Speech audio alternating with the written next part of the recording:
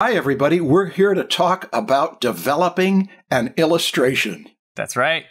My name is Stan Prokopenko. My name is Marshall Vandruff. And we are the Draftsmen podcast hosts. Could have been better, but I think we should just move right on. Isn't that a principle? You stumble, just keep going. Don't go back and re-stumble. Yeah, we should talk about it at least 3 more times. No. Oh. Yeah, let's just jump right in. So, what do we mean, first of all, by developing?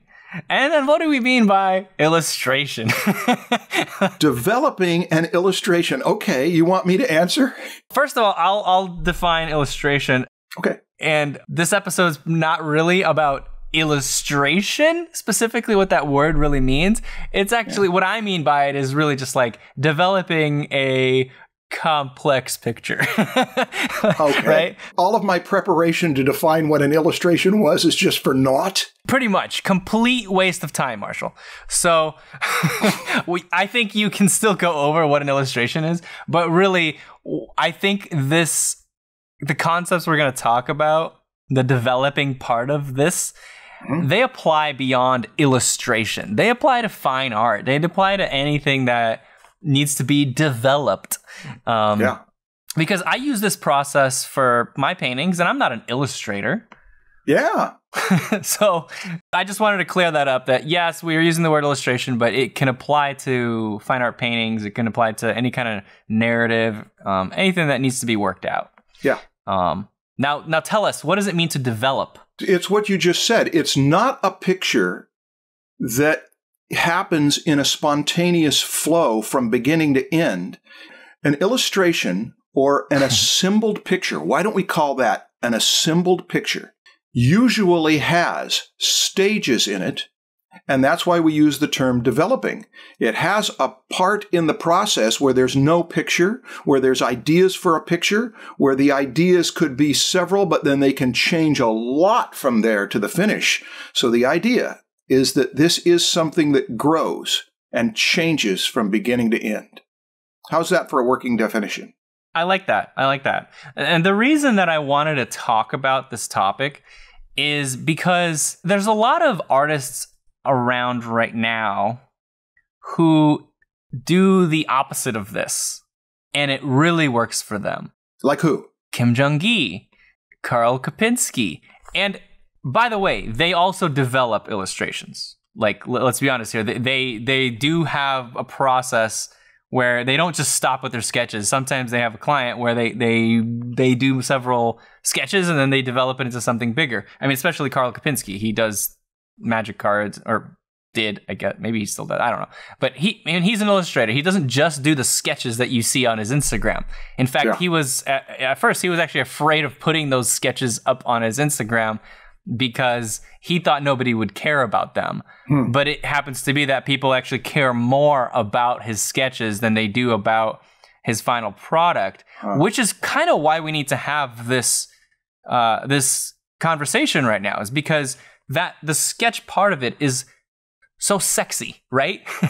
Sorry to use that, but it's like, people look at him doing this and it seems so effortless, and it feels like his sketch is a complete product. It feels like it's done. It's like, what are you going to do with it? This sketch is better than the final.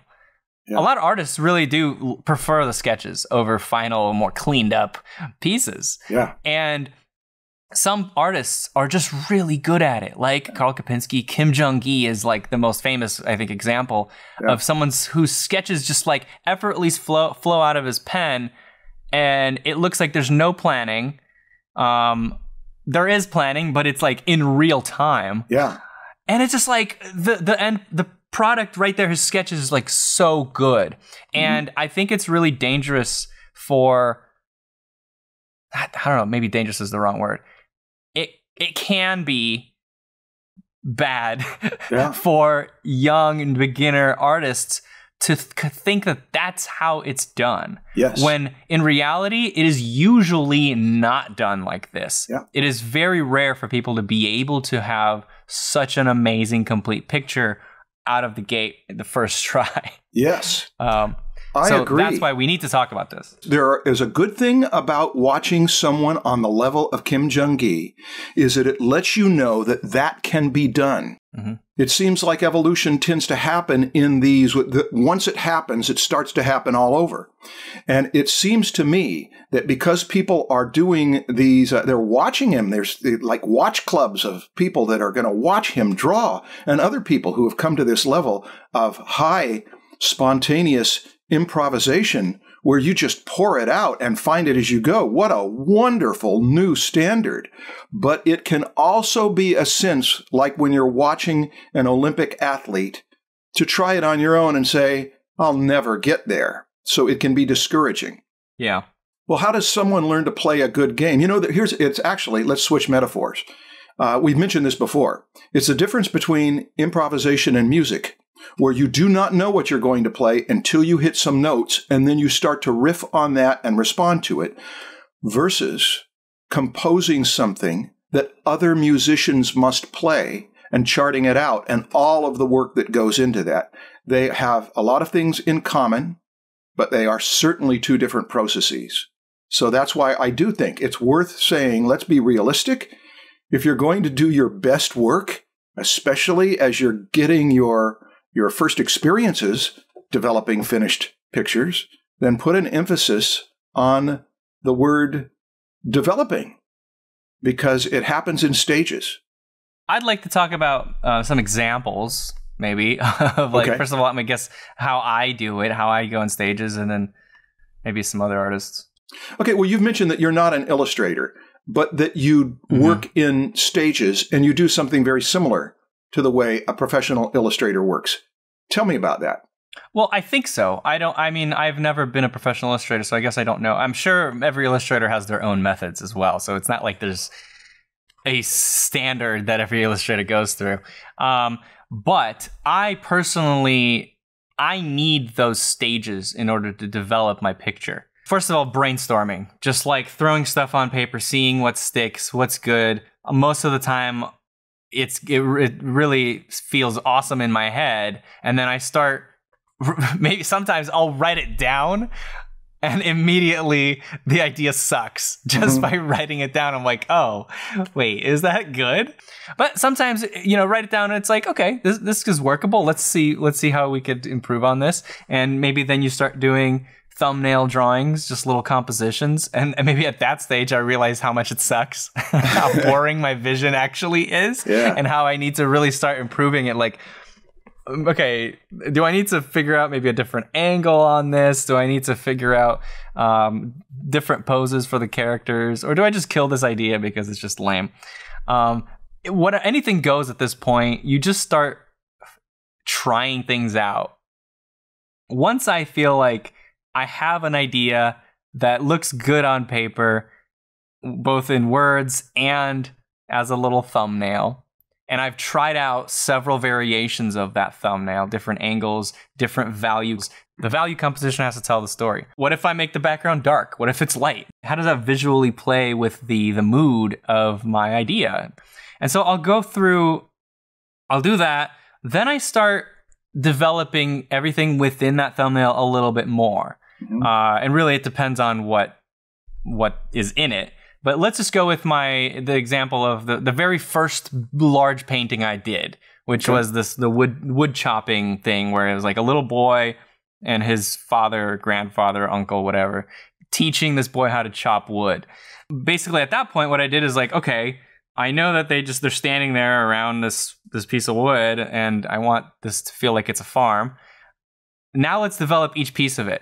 What pose is the father in? What pose is the son in? What is in the background? Oh, there's a pile of wood. Okay, what kind of cabin do we need? Where are they located?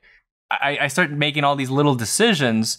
Sometimes those decisions make me shift the things that I did primarily in the thumbnail, right? Like you start working out the details and you realize some of the things in the previous stage don't work. You need to make changes. Sometimes not. So then I went and I started having photo shoots. So I hired a boy, which was the son of one of my students, and I did a photo shoot having him in a variety of poses. And then I hired the father, another model, and I took pictures of that. Then I found a wood, what is it called? A place that just sells a bunch of wood. Oh, yeah. A wood yard. A wood yard. Yeah. It was just so weird how I was driving. I was like, there's a bunch of wood right there. Oh, yeah. And it's like a pile of wood. So I just like drove up and I like took a picture of it. Yeah. And then I think I drove up to Julian or something and I took a picture of a barn. Or I might have done some research online and found pictures of barns in Ukraine. I don't remember actually what I did for the barn, but whatever. And then I got a bike because I realized, okay, I need something in this corner. And I got my grandpa's old bike and I put it, and I had a little photo shoot with the bike. But I had to make sure that the sun was coming from the same angle as all the other things in the composition. And then I pieced them all together in Photoshop. I was like, okay, this looks kind of cool. You start squinting at it. You bring it back to black and white. Then I did a small drawing of it. So it was probably like an 8x10-inch drawing. You know, it's not a thumbnail, but it's not like a giant thing anymore. Like now I'm working with photos and I'm combining all the details from the photos with the thumbnail sketch and trying to do something in like an hour or two and see if it still makes sense, if it still works on that level with all this new detail. Well, I have a question. I'm sorry to interrupt, but I have a question. When you say you're trying to see if it still makes sense and if it still works, do you find that as you develop it, it sometimes gets worse than the original idea suggested it would be? Absolutely. Yeah. Almost every time. Yes, that's the point of this, is that as you add details, they start getting in the way of each other. Yes. You need to make adjustments. That's the whole point of this process, is so that you don't go from thumbnail to now your giant piece and you're discovering all these problems on your main painting. Yeah. Because it's so much harder to fix them in your big painting than on this 8x10 graphite drawing. Yeah. I could do 3 of those in a few hours and work out all the kinks. Or not all the kinks. Not all the kinks. Yeah, absolutely. Because then once you scale up, right, now there's new problems. But at least now you're just dealing with those problems. Right. Right? You're not just you're not dealing with like main composition problems that could have been worked out on an 8x10 sketch. Yes. Quite often I will also do a color comp, a color study. Mm-hmm. Because so far all of the stuff has been just kind of like big shapes, poses, alignments of shapes and value and all that stuff. But the colors need to work too. Mm-hmm. And so I will do another kind of small, probably a little bit bigger than the 8x10. Sometimes it's an 8x10. It really just depends my mood. But a color composition where I'm not focused on the proportions or the drawing. I'm really just focused on the way the colors are interacting, mm-hmm. right? Color harmonies. Yeah. Sometimes I will end up doing a bunch of small thumbnails again, where instead of value, I'm just playing with color and trying out different variations of color. If there's like human bodies in there somewhere in my composition, I will do anatomy studies, where I'll just like isolate this one figure and I'll start drawing everything about the anatomy of that person, making sure I understand everything going on in the anatomy of that pose. Yeah. It's kind of extreme. It may be a little too extreme for some people, but this is how I like to work. I like to work out all this stuff in advance and make sure I'm really understanding it before I go to the final. Yeah. And that's about it. Okay. I mean, sometimes there might be other things I really want to make sure I work out before. Like maybe perspective is a really big deal in this, and I want to plot out the perspective. Like there's just so many elements into it. Like there's maybe a wagon and a house and a tractor and a railroad track, whatever it is, And if all these elements need to work in perspective, I'll probably plot out the perspective and make sure it's all working as well. But usually my paintings will have more organic things in them than like mechanical, and so that's much more rare for me than doing anatomical studies. Mm-hmm. Okay, I my mouth is getting dry because I'm talking too much. Okay, well, what you just described was in some ways a million miles away from the spontaneous pour it all out on one piece of paper approach that's so sexy and impressive that is worth paying attention to. But this is a whole different process. And I do have a question for you, because as you described it, I felt like you were summing up what you get out of that wonderful book that everyone concerned with developing an illustration should know about. It's Norman Rockwell's How I Make a Picture, Rockwell on Rockwell. And some other good books too, of course, Andrew Loomis's Creative Illustration. But Stan, here's the question. Had you read those books when you learned this process? So how did you learn how to go about it this way so that you didn't get caught up in the I must sit down and pour it all out on this paper in one sweep and it must look good mentality? Who taught you this? Did you learn it in school? I think so. I think I did learn it in school. Now, it wasn't taught like step by step, like, here, you guys have to do this, this, this, and this. I mean, certainly thumbnails, the concept of thumbnailing before you go big was introduced at school. Like that, I mean, I think everybody kind of understands that at some point. But going beyond just thumbnail to big sketch, now you do individual studies. There was definitely some of that in school where we would do color studies before the final. Sometimes we would do tracings of a photograph and make sure we understand the anatomy, not necessarily to go to bring it to a bigger painting, but just to understand, just as like an exercise to learn. We would do all these different exercises, and I guess I just carried that over to the process of creating a picture as well. That makes sense. It just makes sense because I realized how important that was to really just understand what I'm looking at. If I'm working from photo reference. You are now already experienced in the fact that there's a time for this and a time for that and a time for the other thing. And so it makes sense that those things are kind of going to come into the process. I remember the first time it made a big impression on me before I knew anything about this. I was a first and a half year student at the junior college, and there was a guy who was doing a professional job. Even though he was in the class, he was a year or two ahead of me, and he was showing it to our teacher, who was explaining that if he was going to airbrush this or do it with watercolor, it was some process that was going to be risky because you put time into it.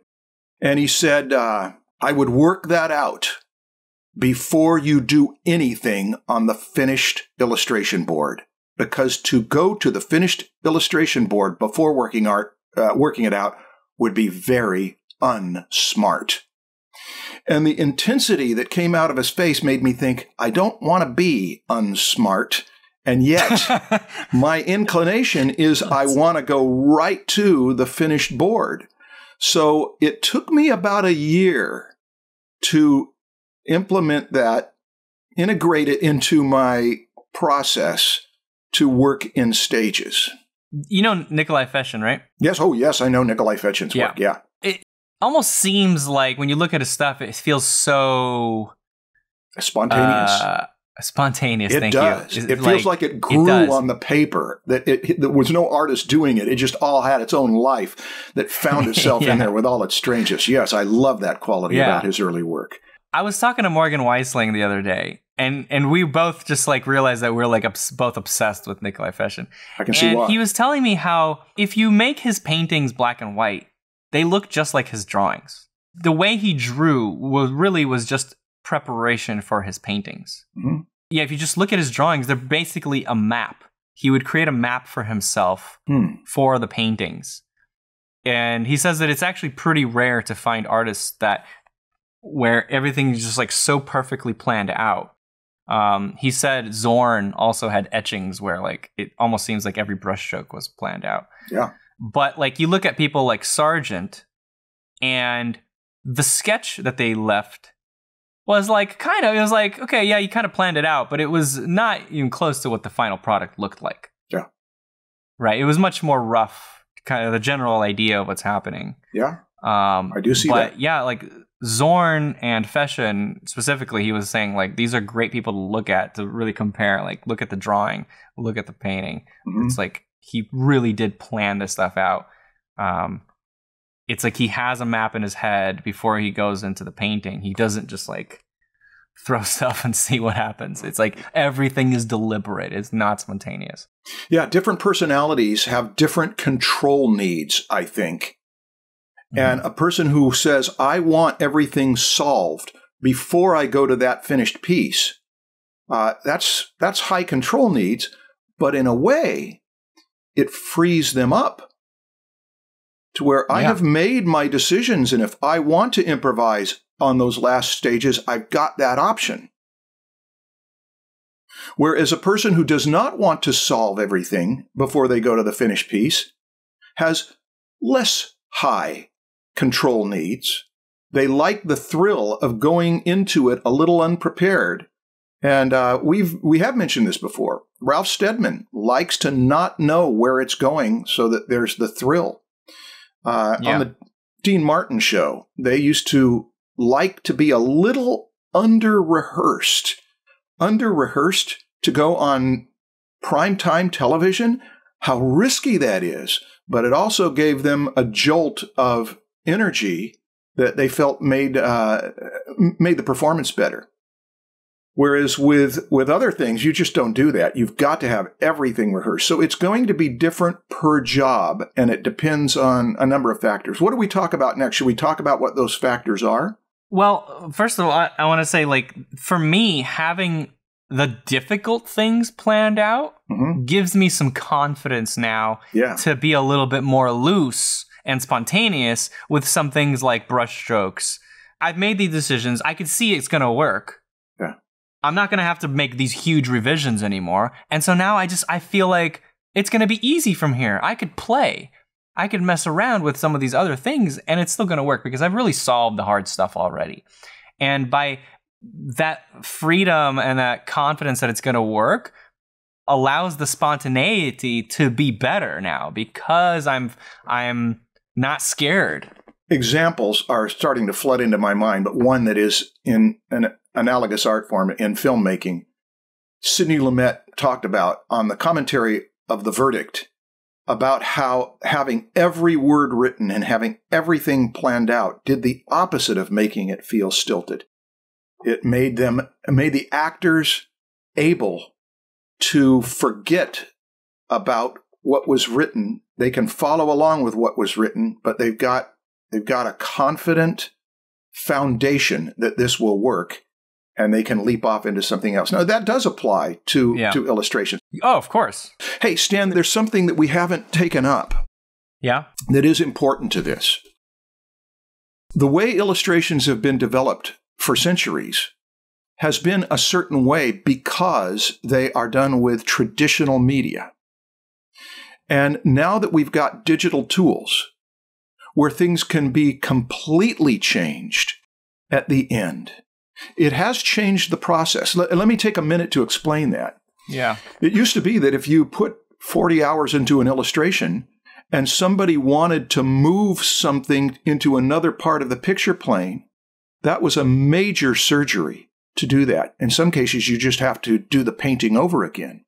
And to change the color scheme, to make the colors different, it was just impossible without painting it all over again or doing really elaborate procedures. Now, you've got options of making macro changes in a picture all the way up to the finish of the picture. So it has changed, and I haven't given a lot of thought to how that affects training. I'm giving it thought, but I do think that there are some things that never change. Keep going with your thought. What are those things? Here is the main thing that I think of. Have you ever heard the story about the jar full of rocks? That if you dump them out, they're rocks of different sizes. If you dump them out and then have a person try to fill the jar full with the rocks again, they will often not be able to get them all in. And there's a secret to how to get them all in. Do you know what the secret is? I feel like it has something to do with like the sizes of the rocks, because like the little ones need to go into the cracks between big ones, and if you somehow prevent, if there's a bunch of empty space at the bottom because these big rocks are stacked and you can't get the little ones back in there. It is exactly that. It is that if you put in the big rocks first, you can get them all in, and if you get the small rocks in there first, then the big rocks are going to be hindered. Right. And this is why thumbnails come first. General ideas come first. Thumbnails are first. Smaller they are, the bigger the problems you're solving. And as you gradually work things out, you might say, yeah, but at the end of my illustration in digital, I can rearrange the entire thing. Yeah, you can. But yet at the same time, you may be putting a lot of time into a process where you're polishing and developing stuff that will be left out. So it's better, typically, as a process, certainly, it's better to solve big problems first and gradually put the energy into the problems that you may not even have to solve if you're going to delete them. Right. That's the one general principle that I think has always held and continues to hold, even though there's people are going to look for exceptions to it. But it's a way of training to make it so that it's more efficient. And if you've had experience where you keep putting energy into it and keep trying to fix something and keep trying to fix something and frustrate yourself, and then later, after you've wasted all that time trying to fix it, saying it would have been better off left out in the first place, that's why a macro to micro process helps. In fact, I am tempted, even though I'm starting to get a reputation of overdoing this 6 colored hats approach to thinking. The 6 hats that Edward de Bono made popular are really useful for solving problems of what to do when. And the blue hat, the white hat, the red hat, the black hat, the yellow hat, the green hat, putting those in their proper place, that might be worth pursuing somewhere in here. I don't know right now, though, because I want to do what we ought to do is put the blue hat on right now and look up over this and say, in our conversation about developing an illustration, what have we covered? What do we need to continue to elaborate on, and where do we need to go from here? Well, do you think it's worth talking about what the macro things are and what the micro things are? Or is it really too much of like, it depends on what you're doing? Well, let's take up what the macro things are. I feel like I kind of know generally, but I might be looking at it only for what I've been doing. Yeah. Like the idea itself is super macro. I develop the idea first, which is why I start with like writing it down. The little thumbnail is macro because it's the composition, the camera angles, the pose. Then after that, focusing in on the objects and starting to zoom in a little bit and figuring out how every object in here works. Mm-hmm. And then leaving the micro stuff, which is like the brush strokes, like that's the stuff I leave for the painting itself. I don't need to work it out. We've made the point that developing means that it takes time and it happens in stages and it changes. Illustration can be, we can lump it in there with fine art or any kind of picture making or even furniture making for that matter that takes stages and changes as it goes. But because we used the term illustration, we should probably distinguish that even that category of illustration has so many subcategories that become important. Advertising illustration, which is what I did most of, is one kind. And in my case, I had no say on the brainstorming process and what the idea would be. Editorial illustration, an editorial illustrator may have all sorts of say in what it will be, but they'll work with an editor. A children's book illustrator may be working with a writer, or it all may be in their control. Cartoonist, the same way. A greeting card illustrator, it might be different. Now, let's take advertising, because with advertising, you've got consumer advertising, you've got advertising that's only within an industry, you've got stuff that advertises a product, stuff that is for PSAs and advertising an idea, you've got technical illustration. There's just this whole range. Book illustration is a whole different world than advertising illustration for the kind of problems to solve. So the first big blue hat concern is, what is this picture for? Why am I doing it? Am I doing it for a client? Am I doing it for myself? Is it one of a series? In fact, the word illustration comes with the same root word as the word illuminate. It means to shine light on something other than itself, which is why a story, which exists with words or in your mind, could have some pictures. Let's illustrate them. Let's open up some light on what these characters and what this environment might look like. So illustration is to serve something outside of itself. And that becomes crucial to what the decisions are going to be for what it serves. Now, I'm going too long on that. That's the blue hat thing. No, that's good. The blue hat thing is, why am I doing this in the first place? Yeah. And if it's just, I've got to make some money and they need a picture of this, that is going to call up one kind of energy versus I want this to be something that is my best work. I want it to make people want to read the story. I want to show the thing or hint at the thing that I was always curious about within this story. That's the big first question. Why am I doing this picture in the first place? That episode we did last year on the 6 thinking hats. You did it. Yeah, I did it. That's right. I was gone. I was on paternity leave. Yeah, I have found that to be really valuable in assessing projects.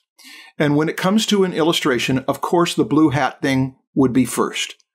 The next hat that has to be gone into is the white hat, which is the technical specs. Is this a vertical thing? Is it a horizontal thing? Does there have to be a universal price code on here? Is there going to be a title over it? Those are just facts that have to be dealt with.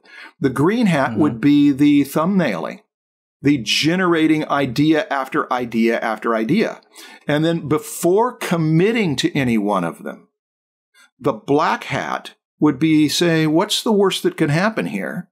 Going into the negative mode, that's the checkpoint. Are we going to go off a cliff with this?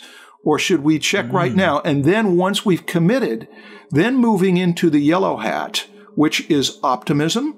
What could this piece be? The yellow hat is the one that thinks this could be awesome. And I want to say something about that yellow hat for illustration in particular. I'm starting to think that it's very valuable in the process. Marshall, I love the noises in the back. Keep going. Okay. Here's why I think that the yellow hat is valuable in the process more than I ever realized. It's the one that puts on deliberate optimism.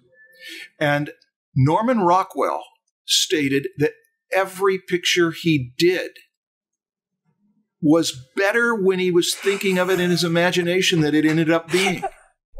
Now, I'm sorry for Norman Rockwell's suffering that means that you do hundreds of illustrations and they're all a disappointment to you.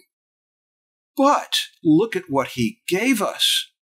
And I think that the fact that you get energized brings up conjuring energy of what this thing could be that you wouldn't have if you only were worried about how bad it could be. So the yellow hat is to generate optimism. And then the red hat, as I mentioned about composition, it's a lot about your compositional decisions are from your gut. And eventually you'll go back to the white hat. But I don't think there is a hat for that final stage, which is to put the paint down, to put the watercolor down into the absorbent paper, to put the pen lines down so that they feel good. I think that final stage on an illustration project is, as much as anything else, sensorial. It's about texture. It's about love of the paint. It's the romance of actually having the physical contact with the work that you're doing. That is the final stage, and it's where, as we mentioned earlier, it's where the least application of the green hat can even happen. What if you're a digital painter and there is no physical contact, there is no smell of the paint, there's no texture? There is texture. That is that the final stage is where you can texturize it or accent noises or blur things out.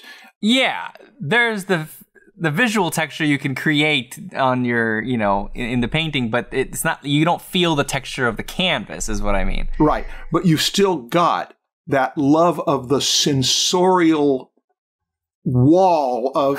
You got the light bulbs coming out of the... Okay. Hey, I understand that in Infinite Painter, there's a PROKO brush. There is a PROKO brush, yeah. I'm very proud of that. So that is something that toward the end of the project, I assume, could you start applying PROKO brush textures to a picture, or... I would imagine most people would use it in the beginning. The PROKO brush is a charcoal. It's a freaking charcoal pencil. It's nothing special. What they developed, what they did, and why they call it the PROKO brush is because they watched my videos on using the charcoal pencil and like holding it, overhand and like getting the soft, thick to thins, and like they basically used my tutorials to develop that brush to mimic the Conte charcoal pencil. And so they called it the PROKO brush, even though I didn't come up with holding a charcoal pencil that way. Right. They watched my tutorials and they developed it based on that, so they call it the PROKO brush. Yeah, well, that's great. It got labeled. Yeah, that's cool.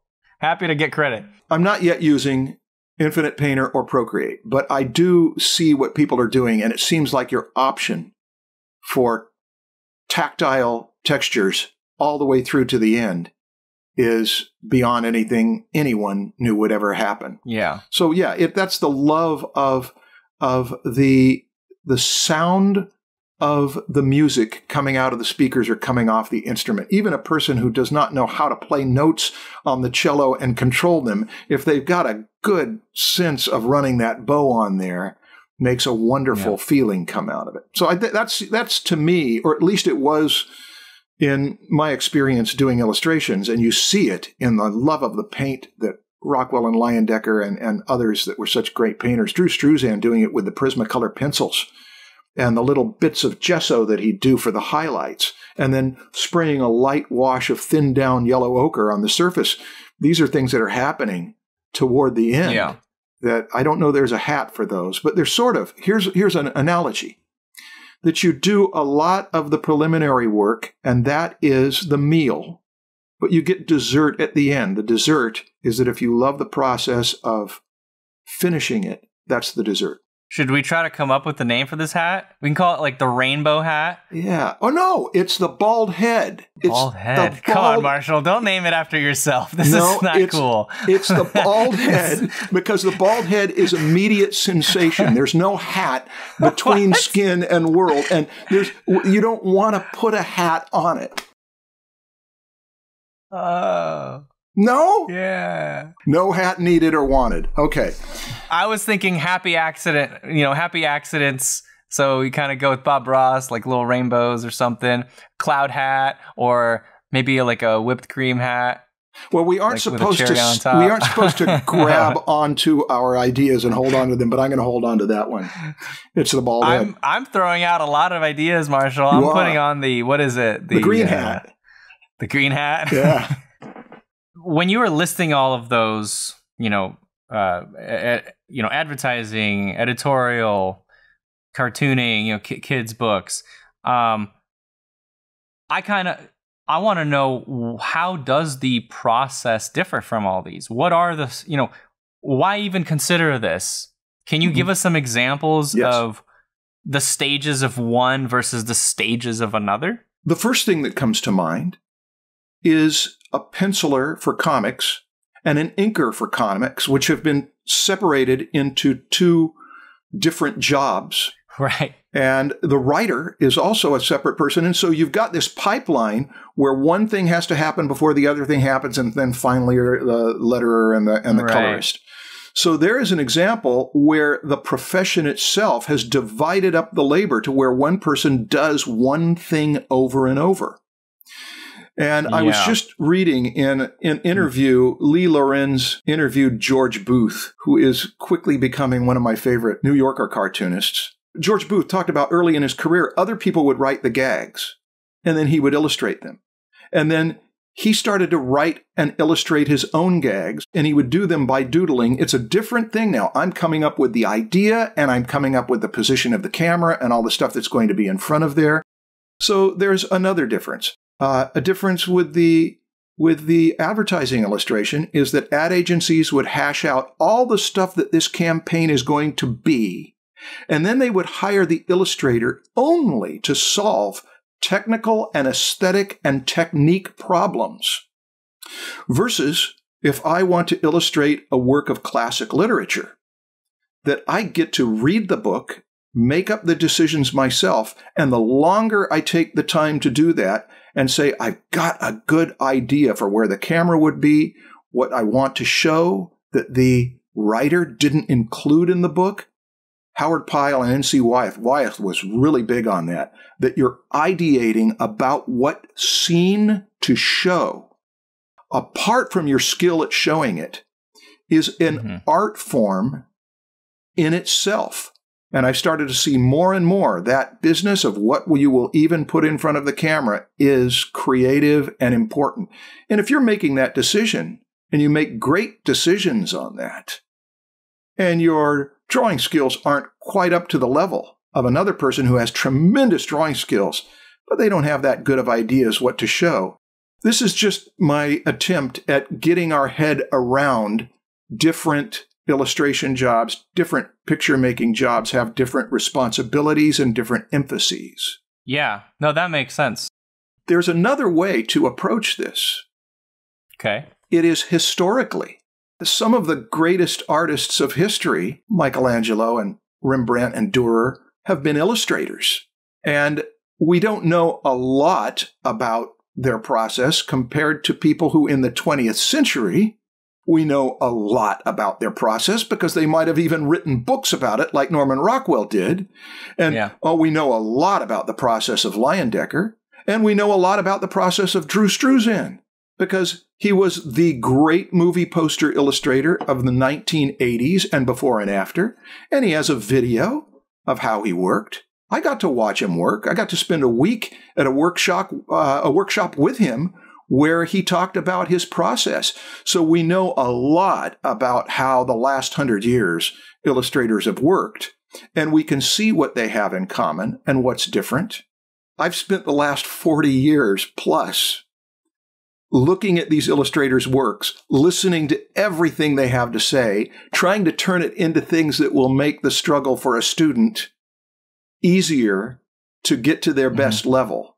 Drew Struzan showed how he did the Hellboy poster, and he showed it from beginning and concepting and making pitches and approvals and non-approvals, all the way through to the board and the preparation with the gesso and the airbrushing and his thought process through it. It's a very useful insight into how he spends his time in his studio and that he did. Where does he show that?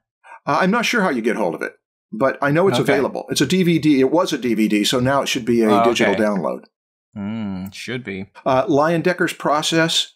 Yeah, there was a step-by-step magazine article on it years ago, and Norman Rockwell talks about it in his book, My Adventures as an Illustrator, where he elaborates on the way Leyendecker would do elaborate studies and solve every problem before he would go to the finish. It just seemed like such overkill.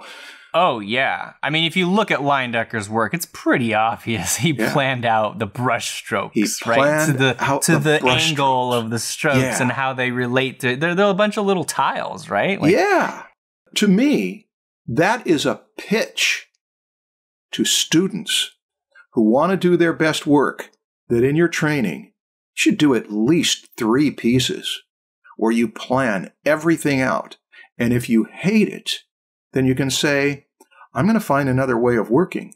But if you say, I do better work this way, and I want my work to be better, and therefore I will learn to enjoy these preliminary stages. I love the preliminary stages of some of the work I do. I love it more than even the finished piece. But I think with a lot of picture makers, however, that they love the finished piece.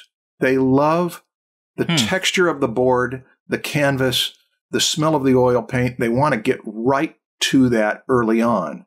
So as a discipline, it might be good to put that off. You could get that element of it with a study, though. You could do a smaller version of a painting and Yeah.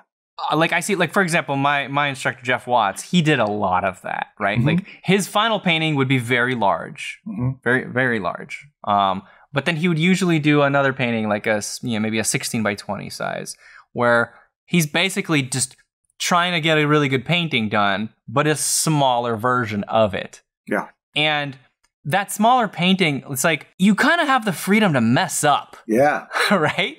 It's more fun because you know it's not the final. Yeah. And so you're just like, let's just see what happens. And that to me, that makes it more fun. Because when I start that final one, it's like, well, this better work. Yeah, the least creative part is typically the finishing. Yeah. If it's all about technique and just carrying it through. But even when that comes out of my mouth, Stan, I recognize there are exceptions to that. Yeah, well, because there's the rehearsal.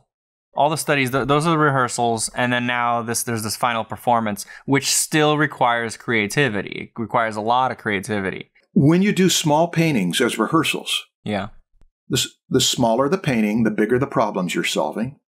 And if when you make it bigger, it starts to not work. There was a writer that said, nothing is worth publishing unless it's of first intensity. And first intensity, I assume, means the first blushes of love of this idea, the first things that make your energy go up to want to do that. But the difficulty is carrying through that level of first intensity all the way through the process. But if you do a little study and do a number of little studies, you've always got that to go back to. Musicians who get a musical idea and put down a track, because the energy has them put down that track first, then can add to the track and arrange and do all sorts of extra stuff. But they might start to micromanage, put in energy that they don't need to. They can always go back to the first intensity and say, that's what I'm trying to get. And have I lost it? They've got something to compare it to, if not for development, at least for emotional sincerity, emotional energy. Along those lines, I kind of want to say it would be, I think, a mistake to, go small and then just take out a tiny brush. You know what I mean by that? Yeah, I do. Right? Like, you're not just trying to make the same painting, but now on a smaller scale. Yeah, you're literally just trying to solve bigger problems here. Don't take out a one-hair brush and now start painting a postage stamp. That's right. Still use a normal sized brush, but now you're doing a smaller painting because you're thinking of broader shapes. Now, instead of painting a face, you're just putting down the plane of the jaw. The forehead is one shape, or maybe three, with like the front plane and the two side planes, right? That's it. You're not like painting the creases on the forehead if you're doing a study. Yes. It's not about that. It's like storytellers thinking in acts and sequences instead of thinking in small portions of scenes that might not be in there. It's like a musical composer thinking in the four movements of a sonata rather than thinking just the small parts. You've got to get the big things, the big bits of this composition first. Working macro to micro is part of this. Mm-hmm. It may be the biggest and most important part of the process. But also, another really big part of this is the giving yourself the freedom to fail and exploring many options.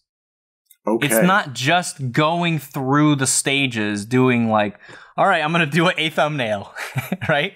I did a thumbnail. Okay, cool. There's my thumbnail. Yeah. Now let's do a color study. Let's do an anatomical study.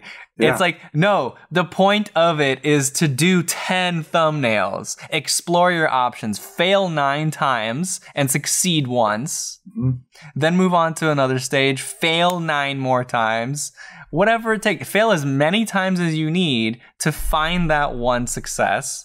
That's, I think, the actually a bigger part of this is like, yeah, big to small, but don't forget that the whole point of this is to fail early and not fail in the final thing. Yeah. The reason you're rehearsing is to get out all the failures. Right. Big to small and multiple to few. and eventually probably won. Now, the intensity in your voice and the energy that went up as you explained that makes me wonder, why is this so hard? Why is it that there's an inclination to lock onto the first one? And I know I had it terribly. Yeah.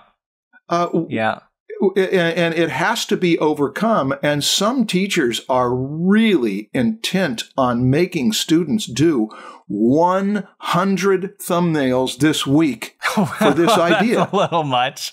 But there was a teacher that's a good exercise who had students do that and then would make them throw them away as an act of sacrifice to show, I want you to learn that it is process, generate. Man. Don't hold on to any one of these.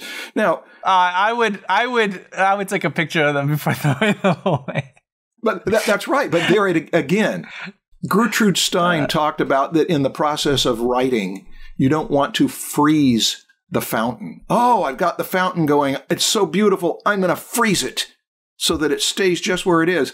The better thing is to get in the habit of being willing to lose a lot of that so that you've got a primed fountain that's always ready to give you more. It's the goose that laid the golden eggs is the another one that gets at that point. Yeah. That this generating freely, happily, not clinging is a part of it. Okay, so we've got big to small. Yeah, big to small. We've got multiple to few. We've got preparing and executing, because preparation stages can be big stages in big projects like film, huge stages. It can be a year or more to prepare. With an illustration, it can be days of preparation before you actually get to the illustration, researching, preparing, getting the line drawing ready. Garbage truck's showing up in a moment. We love the garbage truck. Just keep going. The problem with the garbage truck, though, is almost every time this garbage truck comes in, I feel like it's when I finally, after all of this time recording the podcast for this last half hour, I finally have something worthy to say. Yeah, well, but this is the climax. This is when we want that garbage truck background track. To create tension. To create tension and say, Marshall, this is your last opportunity to say something valuable to these people. Let's comment on it. What was it? It was big to small, multiple to few, preparation to execution. Hey, there's another thing that happens in commercial illustration that's a big deal. And it's that you've got a stage of negotiating and getting the job versus producing. And people who are not doing it for a living don't know that becomes a really big dynamic. Is that when I was first trying to get people to hire me and spending months showing portfolio and making appointments, that there were times when I was thinking I might have a career. I think some of these people are going to hire me. And then I thought, what if they do? I'll go into my studio and I don't even know if I know how to make a picture anymore, because I am so in this zone of trying to get work that I've gotten out of the habit of being in the studio and getting used to the work. So there's many of these. The thing we haven't, the thing that I am most concerned with and haven't really addressed here is how Procreate and Infinite Painter and the absolute malleability of an image all the way to the last part. That is the one thing that I don't have wired with the tension of how the process is changing. I can tell you what I've seen. I've seen that a lot of digital artists are able to go into this really freely, brainstorming, trying it one way, trying it another way, and just doing all of their manic stuff in the beginning. And they've got an advantage that musicians had in the 20th century, that I am not doing this in front of an audience where this performance will be reviewed in the newspapers and my reputation is based on it. I'm doing it in a recording studio where if we don't like it, we can do another take and another take and another take. And they've got that option. And they can even take several takes, put them together, and perhaps make something very special. So digital is changing the options, it has changed the options, changed them dramatically in the way that recording changed the options for musicians that they did not have before. Absolutely. I gotta say, I used to do most of my thumbnailing on paper. Mm-hmm. I've now pretty much do all of the early stuff digitally. Mm-hmm. It's so much easier to adjust things. Yeah. It's a quicker process of failing many times until I get to that success. I could do it so much quicker because you got these layers, you got undo. You could take a little piece from one and just move it over to another one and do another version of it by just like literally just duplicate this one. Now let's make an adjustment. That doesn't work. Duplicate it again. Make another little adjustment. Compare. Yeah. If you're doing it on paper, you got to redo it again. If you really just want to make a subtle adjustment to it, you got to redo that first part again. And so, yeah, digital it speeds things up so much. It's wonderful. I hardly know any professionals that are not doing it that way now. Jeff Watts. Jeff Watts is pretty big on staying traditional. He actually, to him, he has said that like redoing it, because he has to redo it traditionally, that in itself helps him figure it out. Yeah. Yeah. Because he's redoing that thing that he thinks works. He's redoing it again, and he might accidentally stumble on something new in that thing he thought worked by redoing it again. Mm-hmm. And going through it several times actually gets him more comfortable with it. I don't know. There is something to that, actually. But there is. I think it really just depends on the person. It's like, do you want to get through more failures quickly, or do you really just love that part of having to go through that time, putting in that labor to figure it out? I don't know. I think it depends on the personality. It does, but it makes me wonder, and I know that I always bring this to other artistic disciplines. It makes me wonder how these great works of literature, how Shakespeare wrote those plays with, and also when people were working with typewriters later, typewriters were technology that could speed it up. How did they write such great stuff when they didn't have word processing programs? Because the process of writing now, I was such a frustrated writer for so many years. And when the word processor came in, it gave me the option to write and write and write and write and not have to retype stuff, but to copy and paste and move it over. And I feel like it has helped me to realize writing ambitions because the tools make it so much easier. And somebody will say, well, easy is not the thing it's supposed to be. Somehow, these people who worked on by writing longhand and with typewriters got into the discipline that the speed with which their hand moved across the page as they wrote was in sync. The way Nicolaides would have you put the lines down at the speed that you move your eyes on the thing that you're drawing. So that there was in sync, so that your mind was disciplined to think at the speed of writing out longhand, and that you knew you may have to revise, but you could make a little note next to a word that my second draft, I'll do this, or get away from it, come back, rewrite the whole thing, and make those revisions in these clean, clear categories. As soon as the word processor came in, there are no clean, clear categories anymore. You can start with a paragraph that you like and start to spread out from there. You can start with an outline and go down. And to me, it's just marvelous and thrilling. And I've wondered whether I would be able to write and think better if I were to go through a dose of you have to work from outline to the individual paragraphs.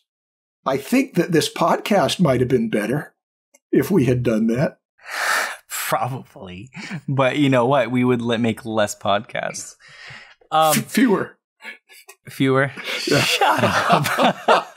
Shut up. Okay, I don't care about how good I talk. I know.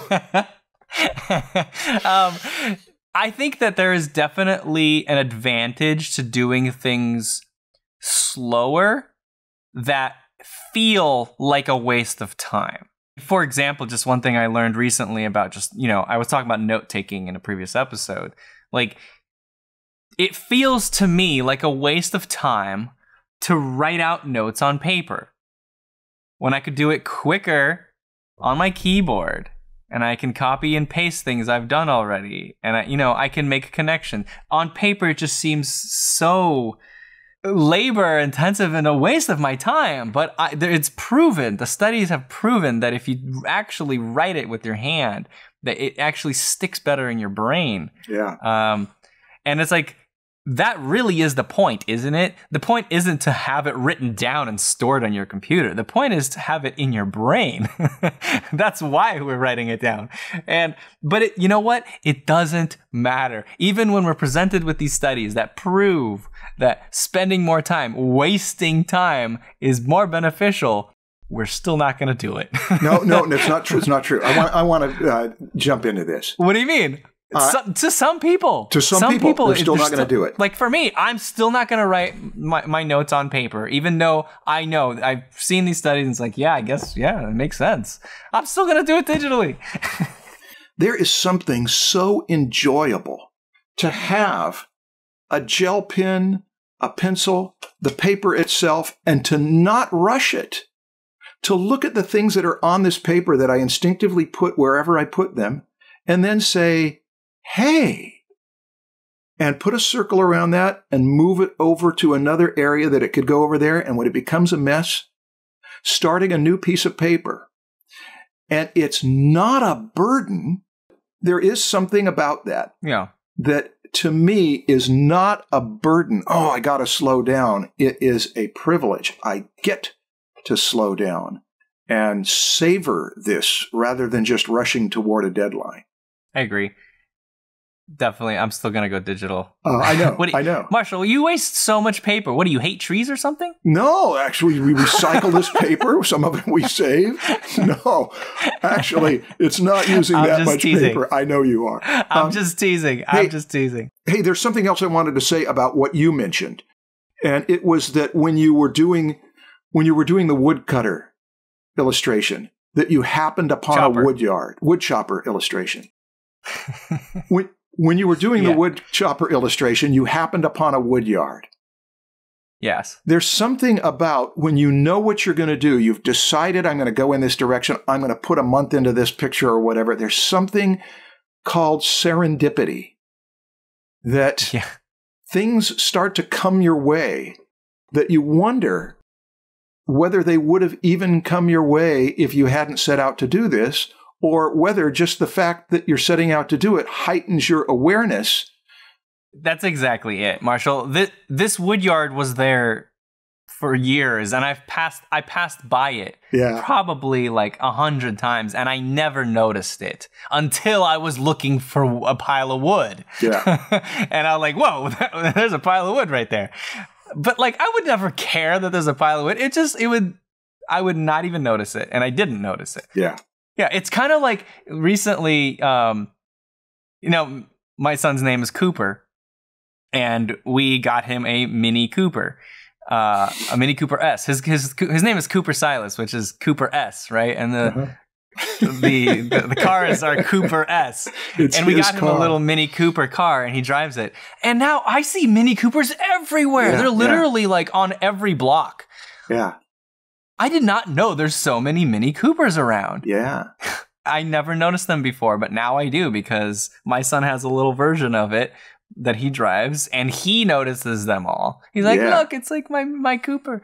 Oh, yeah. Yeah. That's another reason why it's good to team up, is that you've got someone else who's going to see things you don't, and when they start to see them regularly, you start to see them regularly. Yeah, I see them everywhere now. Yeah, I know that feeling. I have a whole course on creative process, and I can boil down the lessons. How much does it cost? No, it's not recorded yet. This course that I have taught many times on the creative process that I don't have available now, but I'll see if I can boil it down to something free for you right now, or at least a final lesson from it, is that if you are inclined toward wild creativity and coming up with ideas and you don't bring them to finish because you just love generating ideas, part of your discipline is to learn how to do that. And if you say, I don't want to do that for a living, then you have a responsibility as a wild, spontaneous person to do what Kim Jung-gi has done, which is to get your craft up to a level to where you can generate spontaneously and you don't really have to go through stages. You can hit the notes you want to hit on the first stage. Whereas if you are a person who likes method and you like stages and you like the control of not moving on until you've solved these problems, then part of your responsibility is to work into that process early in the process, spontaneous burstings, brainstorming, generating many options, being crazy and wild with it. And that way you're in a safe private space to do it, and you can pull out of that and gradually take it to the finish safely. But you had a dangerous stage early on in there. That's the main point for the advice of student training. Always try the other way and then find how each one of those ways fits into your process. Yeah, that's a great way of closing this episode. Yeah, you could either be the jazz musician or who, spontaneously plays brilliant stuff, or you could be the composer who plans out every note for each instrument in the orchestra, right? Yeah, but all creativity is at some point improvisation, and typically in the early stages when it's a stage by stage thing. Yeah, but the question is, what's your final product here, right? That's right. All right, guys, thank you very much. Yeah, see you next time.